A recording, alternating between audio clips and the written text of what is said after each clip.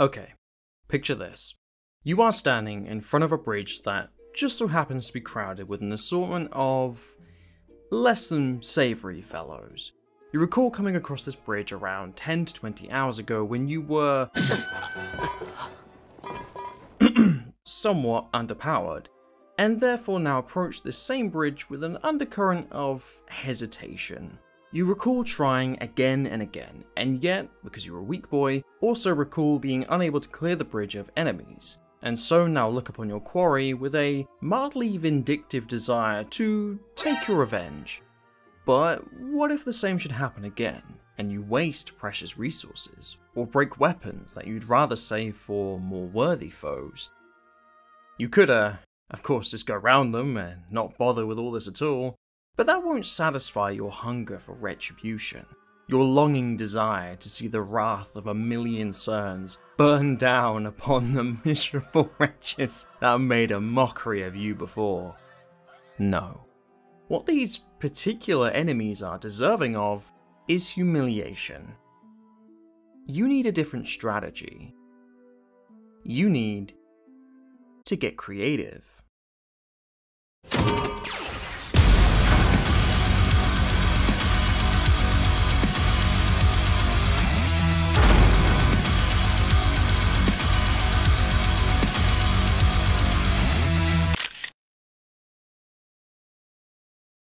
I have been a little obsessed with The Legend of Zelda: Tears of the Kingdom.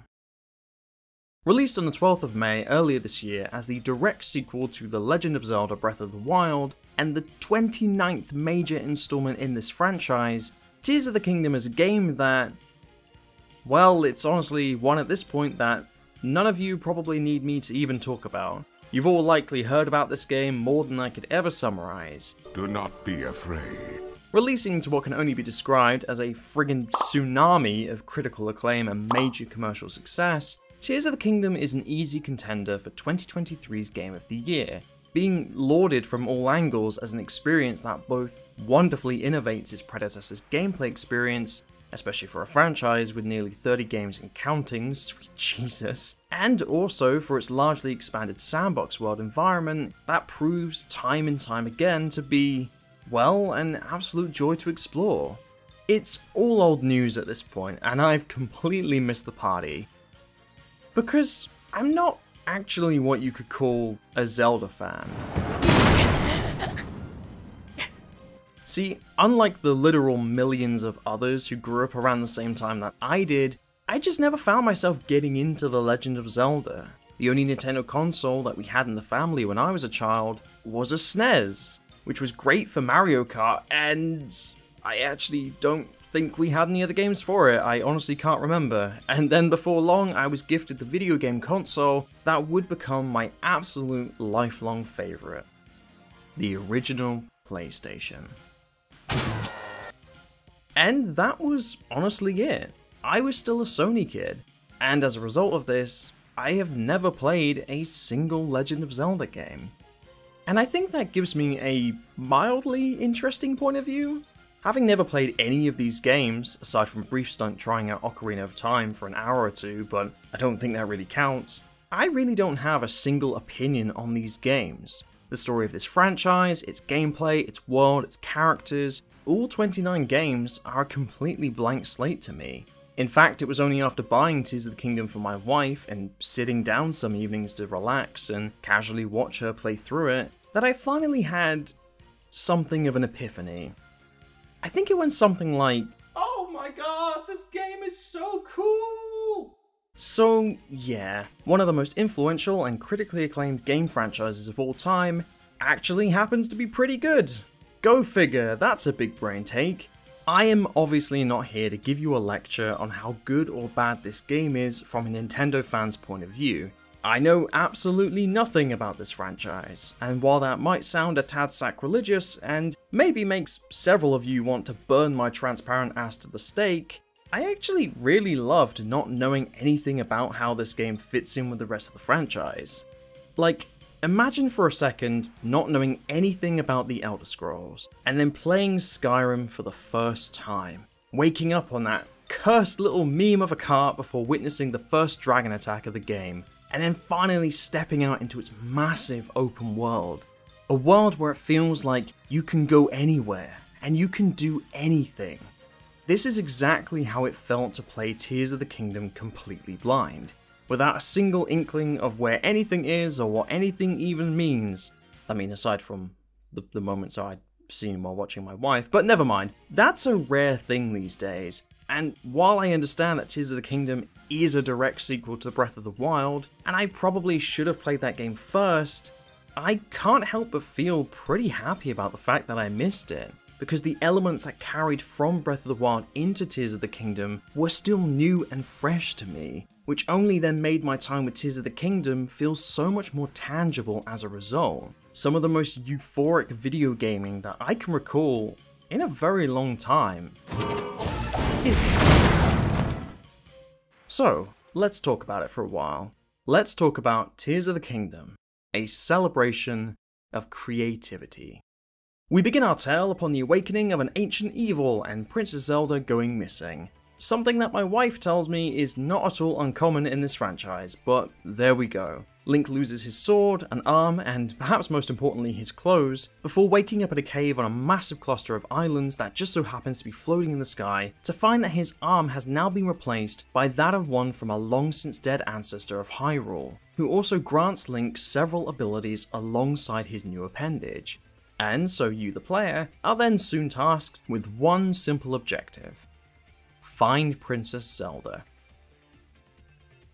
Sounds easy enough. So off you go. The game just lets you run free with barely a pat on the head and an attaboy, and it's after roughly 5 minutes or so of just casually wandering around that my first compliment was already being frantically tapped into my phone notes app. So while I don't usually start by talking about a game's visuals before anything else when making these videos, it is here that we are going to officially start picking apart Tears of the Kingdom. This game is fucking beautiful.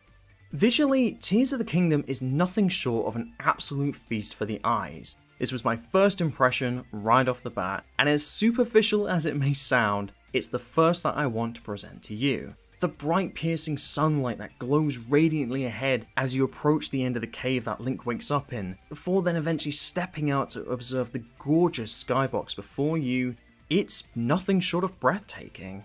Being one of the most similarly comparable elements to Breath of the Wild aside, the cel-shaded animation is wonderfully rendered throughout this game, capturing a genuine sense of nostalgia for an older era of cel-shaded games, while still boasting the enhanced visual fidelity of a modern release. Not at all that dissimilar to the Ni no Kuni franchise.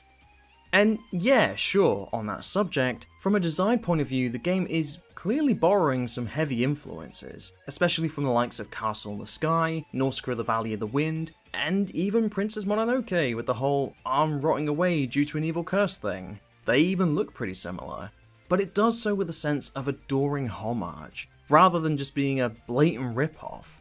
If you ever wanted a modern game set in the floating city of Laputa, Tears of the Kingdom is as close as it gets. And if you happen to be like me and are a huge fan of Studio Ghibli's 1986 classic, you are likely to want to spend as much time as possible exploring the floating ruins. There is so much life and vibrancy throughout Tears of the Kingdom's world design, so much so that it constantly goes beyond just the simple matter of making the game look pretty. Especially when anything involving the Zonai are included, the ancient race that predated the Hylians.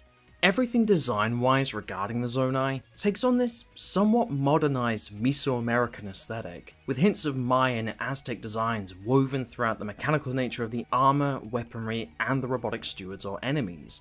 And you'd also be forgiven for the occasional nostalgic throwback to DreamWorks' absolute classic, The Road to El Dorado. There's this distinctive focus on the use of golds, greens, and blues throughout the design of anything involving the Zonai. And while we are going to talk about the weapons and armor a little more later on, practically anything you find regarding the Zonai is a constant visual treat throughout this game.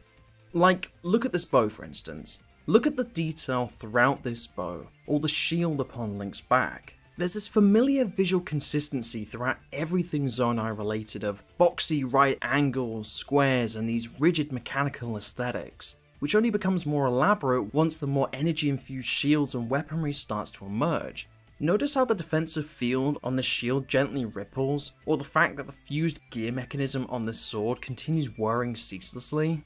Tears of the Kingdom is full to the brim of similarly creative visual designs. The multitude of little details pieced together to form the stewards or robotic Zonai enemies consistently keeps things visually interesting during your encounters with them. And placing your hand upon any of the Ouroboros Zonai mechanisms, such as the larger portals, or even something as simple as unlocking a chest, results in these delicate energy strands peeling away, rewarding every interaction with them with a subtly engaging animation so that from the player's point of view, you haven't just pushed what essentially amounts to a decorative button. It feels like you've genuinely achieved some minor accomplishment by finding, and therefore unlocking or opening, whatever it is they might lead to. And it doesn't stop there. The more of the Zonai civilization that you encounter while exploring this game, the more out there and more elaborate they become. From these gigantic floating spheres, the colossal robotic wardens which, again, can't help but feel very closely familiar to Lapida's robotic guardians, or the megalithic labyrinths that tower ominously above you. Finding anything new regarding the Zonai is always a moment of intrigue. You never quite know what you're going to come across. And this is all before you even set foot on Hyrule itself.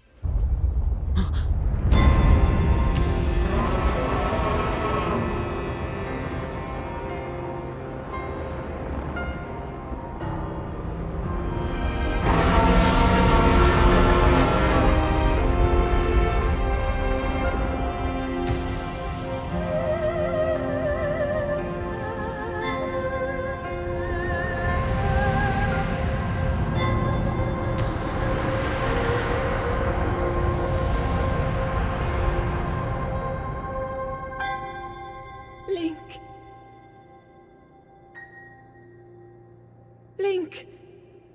You must find me. Upon finally landing on the grassy plains, the game suddenly expands massively, now offering you 3 simultaneous, huge maps. From the many mysterious sky islands scattered above you, to Hyrule itself with its many biomes and various individual civilizations, down to the ominous gloom world lingering just below your feet. Oh yeah, spoilers for Tears of the Kingdom. I won't be getting into the story too much for reasons I'll explain later, but I'll let you know when we're going to be talking about the more spoilery stuff when we get to it. Just bear in mind that this is very much a game that you should play before watching anything about it. You really do want your initial impression to be that intended little moment of awe when finding something new or interesting, so I do advise playing it before we go any further. Okay? Good. So, you have now unlocked the land of Hyrule, and are now finally allowed to start rediscovering everything that you may or may not recognize from previous installments in this franchise.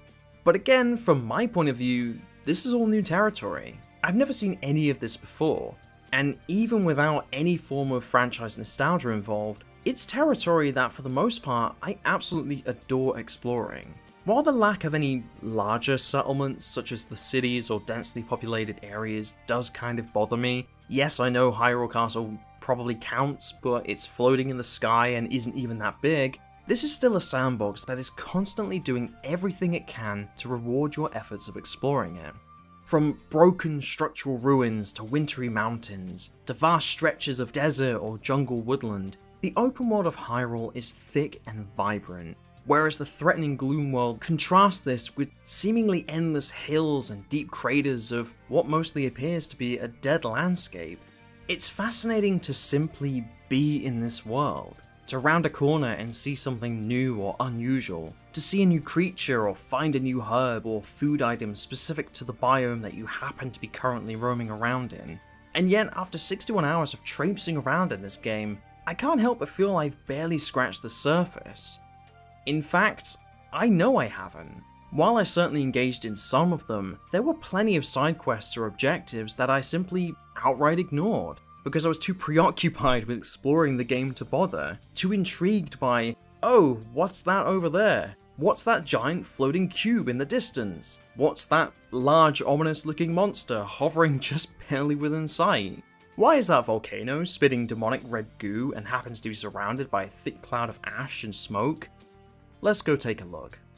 And trust me, the act of "let's go take a look, I wonder if I can get there" is an extremely compelling motivation in this game, because it often ties itself directly with another question, which just so happens to be the entire reason I'm making this video. How do I get there?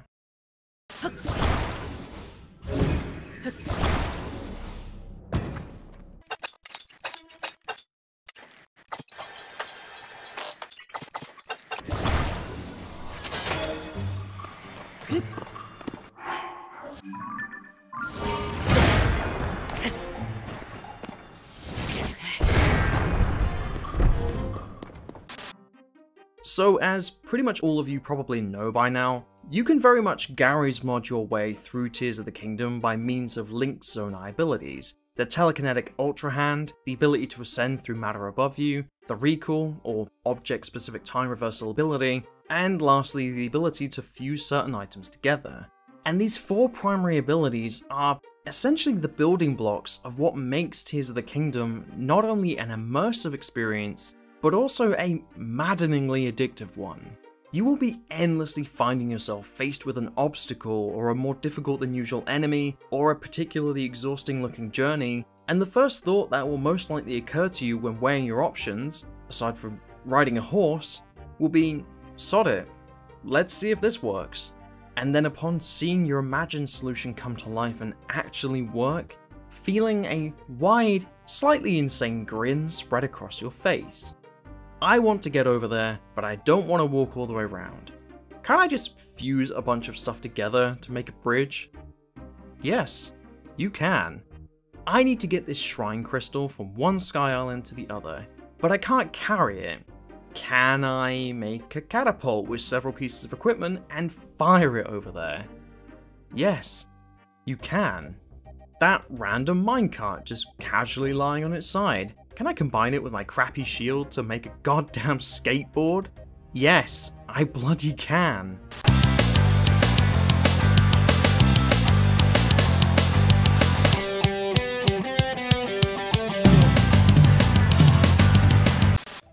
This is easily where Tears of the Kingdom's lure stems from, the seemingly endless variations of, well, I need X, can I try Y and see if it works? And then having a humongous big brain inner explosion at your idea actually bearing fruit.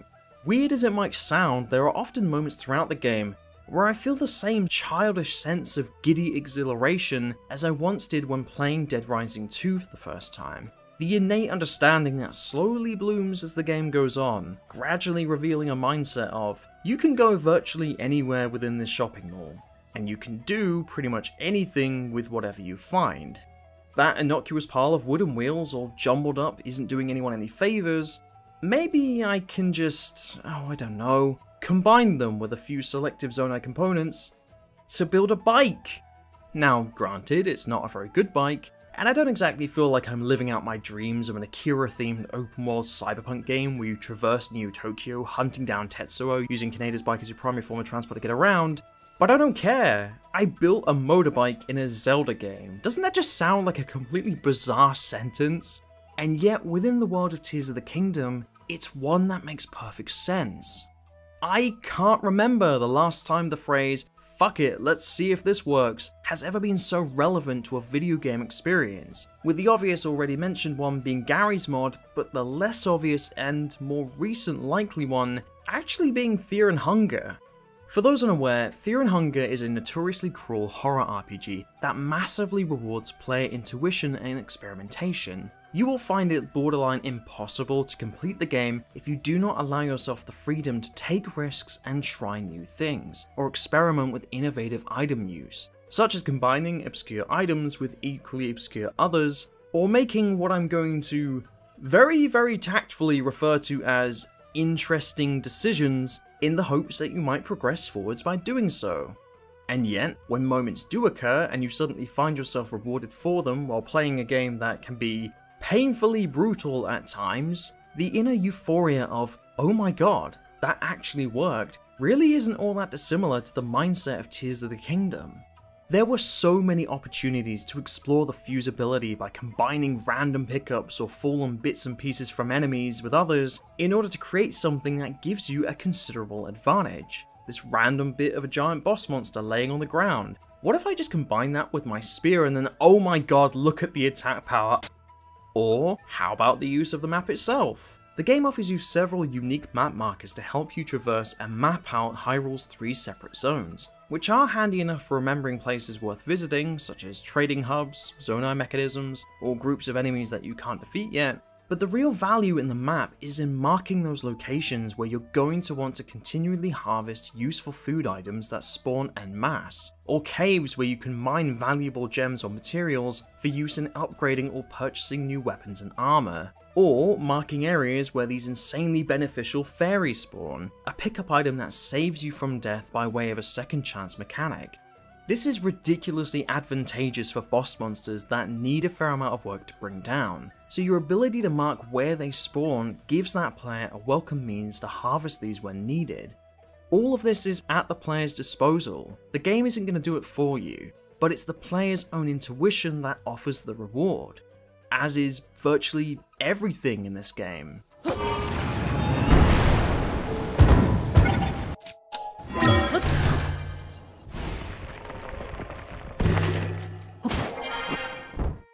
Not only can you build clunky, borderline hilarious contraptions such as my fondly named Wall of Death, you can also utilize several other zonai mechanisms to build cars, planes, rocket shields that send Link several feet into the air, and the list just keeps going on and on. Honestly, while it didn't offer any massive benefit to the combat encounter, I think my proudest moment was in building a plane with the capability of firing homing missiles.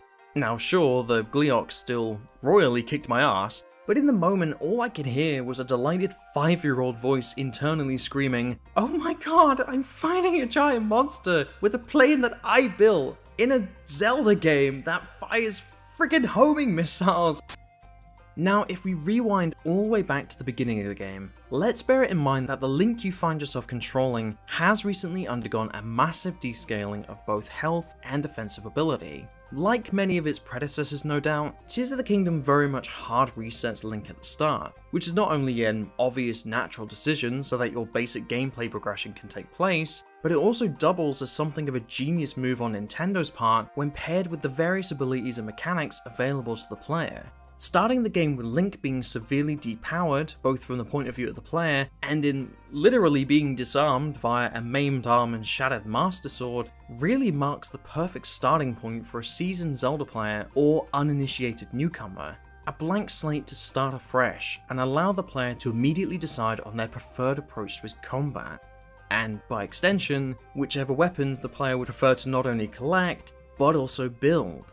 Every base weapon that you pick up is going to be one of 3 things: degraded due to the evil energy infecting everything it touches, built by a monster, and therefore something of a mixed bag in terms of effectiveness, or a usually more powerful zonai weapon. And how useful these many weapons are is not only down to your familiarization with a particular weapon class, such as swords, claymores, spears and so on, but also in your own decisions when it comes to combining weapons with other weapons, or with the collectible materials that increase damage output. If you were, for example, to combine a spear with another spear, you now have a weapon that offers you a massive advantage in terms of its range, therefore keeping peskier enemies away from you that may end up dealing damage to you when you aren't spongy enough to absorb it yet. Or why not fuse an ice shard to a weapon, therefore giving you a spear that lets you freeze enemies? Or how about fusing a laser to a shield, therefore allowing you to deal damage while blocking? Sure, it wears out pretty easily, but that's not the point. The game allowed you to do this. It allowed you to experiment with a why not, let's see what happens. And this level of freedom is so ridiculously infectious that if you're the kind of person again like me who loves in-game player freedom that allows you to approach problems with whatever you can think of, you can easily spend dozens of hours just pouring through the many different combinations available to you that not only play into the game's combat, but also its exploration. I want to cross this river, and I need to take a Korok with me, so why not use an ice spear to freeze chunks of water that lets me walk across? I need to cross this lava, but I don't want to be burnt to a cinder. Why not use a Zonai water pump to solidify the lava and therefore cross it safely? Or, I am really sick of this shrine trial that requires a big ball to smack into this panel. So sod it, let's fuse a bomb to an arrow, fire it at the panel, and holy crap, it actually worked. Wait, I can fuse things to arrows.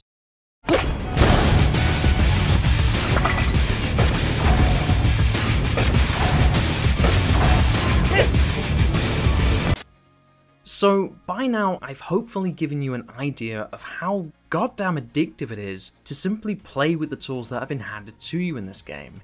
But let's take a moment to talk about the combat itself, and how good it is. Because it is. It's really good. Hilarious as it might be to have the power to effectively create a B-52 stealth bomber and therefore reduce the poor fuckers to dust in the blink of an eye, engaging with Tears of the Kingdom's combat in a less elaborate manner is also really satisfying. Indulging in its fair share of inspired Dark Souls-isms that was even a trait that even I was aware of being used throughout Breath of the Wild by reputation, virtually any encounter with an enemy is one that feels fun and interesting to take part in. You often can't just blindly charge in without risk of severely depleting your health stores, so you need to consider things tactfully. Blocking, dodging, igniting Link's Flurry Rush, combat encounters in low gravity locations, or using a high jump to trigger the slow motion bow shots. With all of this in mind, most if not all of the fights with enemies of this game are legitimately fun encounters, especially when combined with the in-the-moment Zonai ability decisions that further bolster your damage output. Let's say you kill an enemy, and it drops a bog-standard weapon and a trophy material, usually a horn or claw or something equally damaging. If you whip out your fuse ability while still in the heat of combat and successfully fuse the horn before the next enemy approaches, you now immediately wield a far more effective weapon than the one you had a few seconds ago. Or let's say you encroach upon a base of enemies and happen to notice several explosive crates dotted around. Well, I could run in and fight, or I could pick up the crates with my Ultra Hand and drop it on their heads. It's freedom of choice such as this that widens the entire spectrum of the game's combat. Fighting enemies isn't just a simple matter of hacking and slashing, although you will certainly be doing a whole lot of that. It's also essentially everything else you can think of. Let's say you don't want to fight the malevolent Gloomhands, an enemy so bothersome that you'll want to set fire to their entire lair to ensure maximum assurance of death. It's the only way to be sure. Well, you can instead escape the hands by quickly using the Ascend ability to casually shoot up high above their reach. Or let's say a Talus or a water-based monster is launching rocks or other projectiles at you. Why not use the recall ability to reverse time on the projectile, therefore preventing it from hitting you and even sending it flying back at them? Or let's say you're fighting a Zonai Flux construct, and happen to notice that its entire body is made up of things that you can move with the Ultra Hand. I could continue wasting my bombs and arrows and other things against it, which admittedly I did the first time I came across one, but instead I could use the Ultra Hand and just pull that big pain in the ass apart as if you were a kid bored with a Rubik's Cube.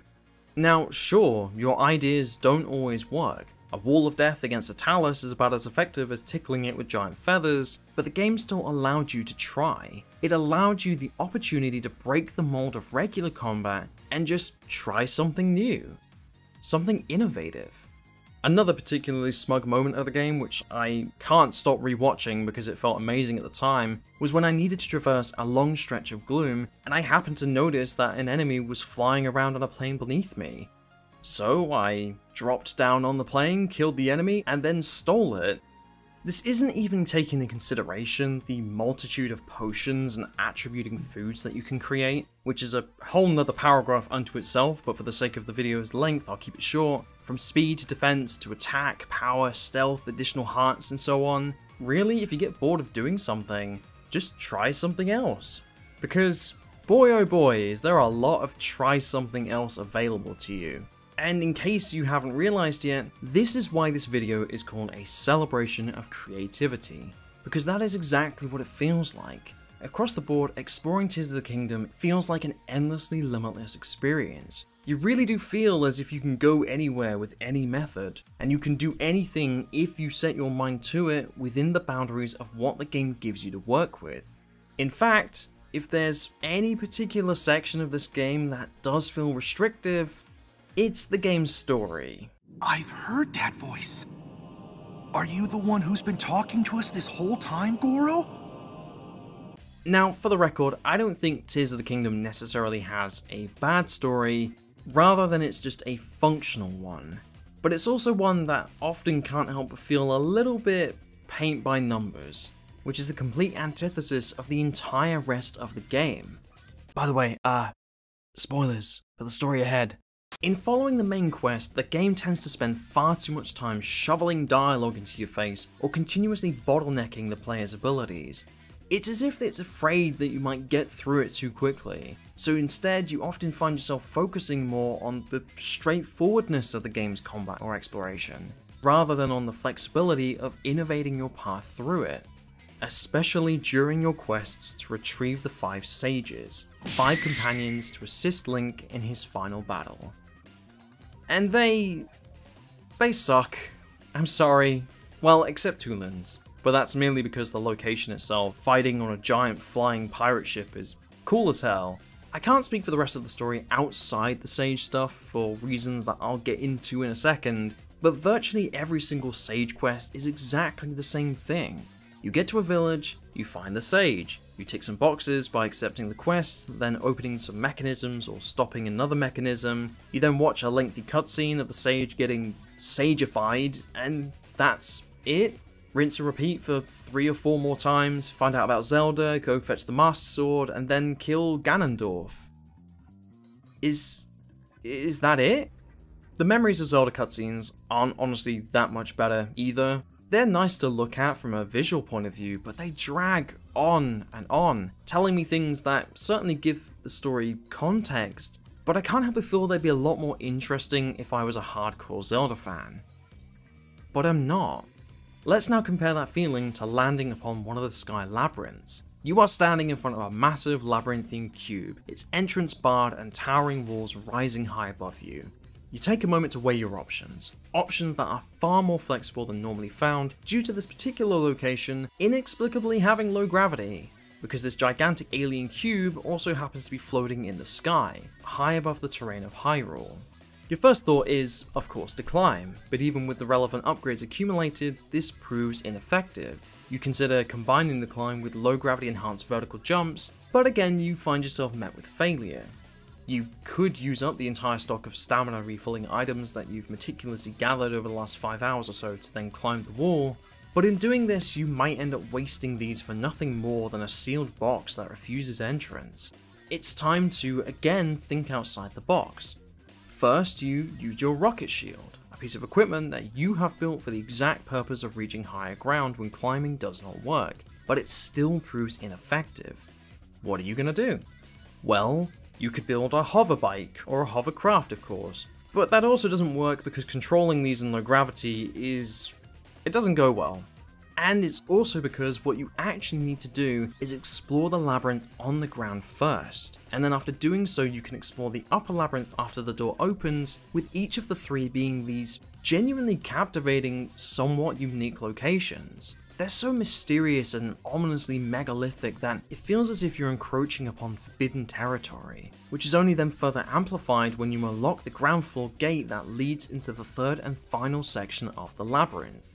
One that sits eerily below in the depths of the Gloom World. And it was these labyrinths that were the turning point for me. It was at this point that I had then checked how much footage I had actually accumulated, saw that I had a total of 40 hours so far recorded, and yet at this point in my playthrough I had neither even begun to chip into the main story, nor did I feel that I had really scratched the surface of how much there was to obtain or see in this game. There was so much more for me to do, so much more for me to explore. It's a pure, unfiltered example of the term sandbox. The world is your oyster, and it is a truly spectacular one. Except for when it comes to the majority of the main story. So, I decided to do something that I've never done before with a game that I intend to review. And because of that, it's now here that I'm going to offer you a holding statement. This video is not really a review. I'm not covering every aspect. This video is already way too long, and I am not the person to tell you if this entire game is good or not within the realms of the Zelda franchise. For me, it's simply an opportunity to tell you how much I adore the creativity in this game. And I'm okay with that. Because after finding my third sage and seeing how redundantly repetitive it is to gather them, especially the fifth one, which we're not going to talk about, I decided to do things a little differently. I skipped the story.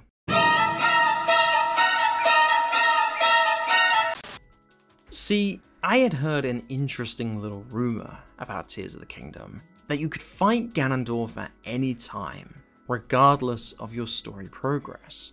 And sure, doing so without the power of the sages is likely a much harder task, but that's when an idea dawned on me. What if I could defeat Ganondorf without the missing sages or the Master Sword? What if I only used the things that I've learned and the 3 sages I already had on hand? Surely the game wouldn't actually let me do that, right? Well, that right there, that's an interesting little challenge, and one that I could not help trying out for myself. I decided I would disregard the remaining sages and any ambition to possess the Master Sword. I didn't want to go through any more of it. I was tired of going through the story missions. I would fight Ganondorf now, on my own terms. And imagine my absolute delight when it not only worked, but the game had even anticipated it. First off, infiltrating Hyrule Castle.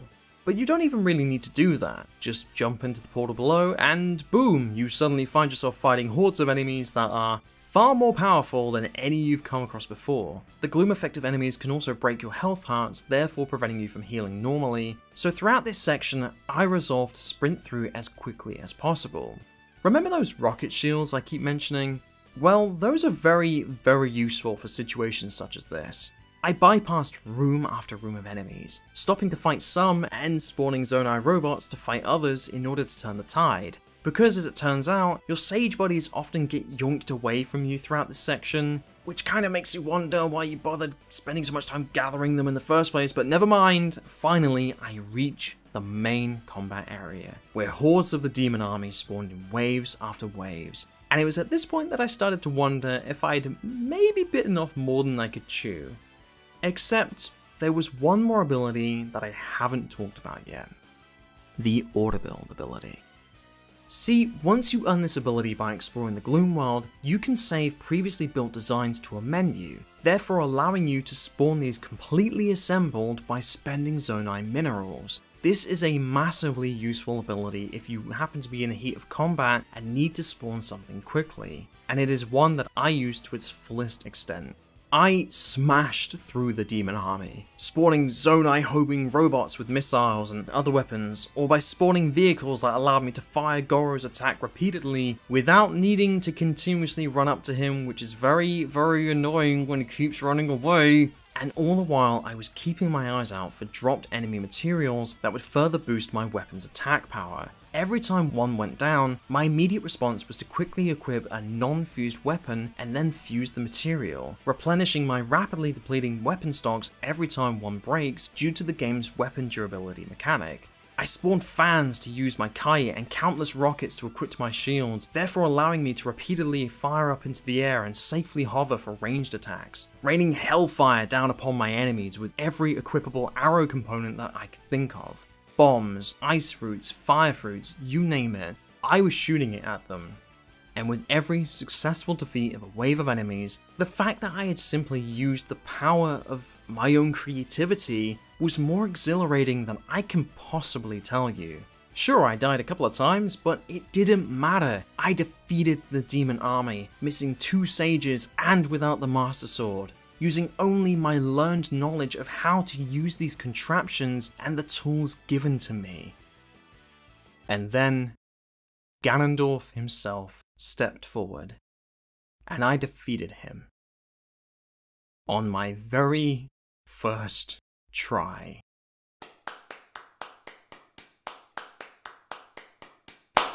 You see, I had taken some time to harvest a few very powerful weapons for this particular encounter, and also spent a good deal of time building up my stocks of potions and food and fairies that would allow me to not only overcome the gloom effects on my health bar, but would also increase Link's physical attributes to therefore avoid damage or at least take it with some reduced effects. My weapons started breaking, my stockpile of materials plummeted, I ran out of arrows, I almost ran out of food. Ganondorf's shadow clones had already shown me how easily he could destroy my Zonai contraptions, and still I kept going, breaking through Ganondorf's defenses with everything I could think of to give Link the edge in a battle that I had deliberately chosen to enter with only half of the game's story-related assistance. And then at the peak of the battle, after finally defeating Ganondorf's smaller form and witnessing transform into a mighty demon dragon, the game rewarded me with one more surprise. It knew that I could be the sort of player who might do this. It knew that canonically, the Master Sword is required to defeat Ganondorf. So it gave it to me. Link drew the Master Sword from the transformed Zelda dragon's head right before the very moment of defeating Ganondorf's dragon form, and I won. I cannot tell you how monumentally thrilling that was. To know that I had defeated the game, not by ticking the boxes that it wanted me to, but in approaching it in a way that I personally found more enjoyable. And yeah, sure, this approach to Zelda isn't exactly new or innovative. Players across the world have thought up countless ways to make the games purposefully harder by neglecting its rewards, but in that exact moment, it felt absolutely incredible. And the fact that the game maintained its continuity to acknowledge this decision was such a wonderful nod to that, to wink at the player as if the developers knew that this very mindset or perhaps raw stubbornness might emerge from their player base. I completed Tears of the Kingdom's story by essentially ignoring Tears of the Kingdom's story. So yeah, like I said, this video really isn't a full-blown review. Not really. Again, I'm hardly in a position of experience with the franchise to offer an informed opinion on how it compares with the previous installments. With this particular game and franchise, that's not really a perspective I have. And I'm sure that by now a few of you are already considering the many different ways the phrase, "How dare you skip the story, that's not how it's supposed to be played," can be left in the comment section. But for me, this was still an incredible experience. I spent 61 hours playing Tears of the Kingdom. And while I certainly approached it on my own terms, and I skipped the majority of the story, I still had an absolute blast with this game. Let's be honest, if you're a Zelda fan, there's nothing I can tell you that you probably already haven't heard before. But for me, again, this video is just an opportunity to tell you about a game that truly, absolutely values player ingenuity. About how I couldn't stop thinking about new ways to approach the building mechanics, or the weapon fusing combinations, or how often I caught myself grinning at the sheer glee of it all. Tears of the Kingdom is not a perfect game, but it is one that I would happily spend another 61 hours playing. It is, hands down, a celebration of creativity.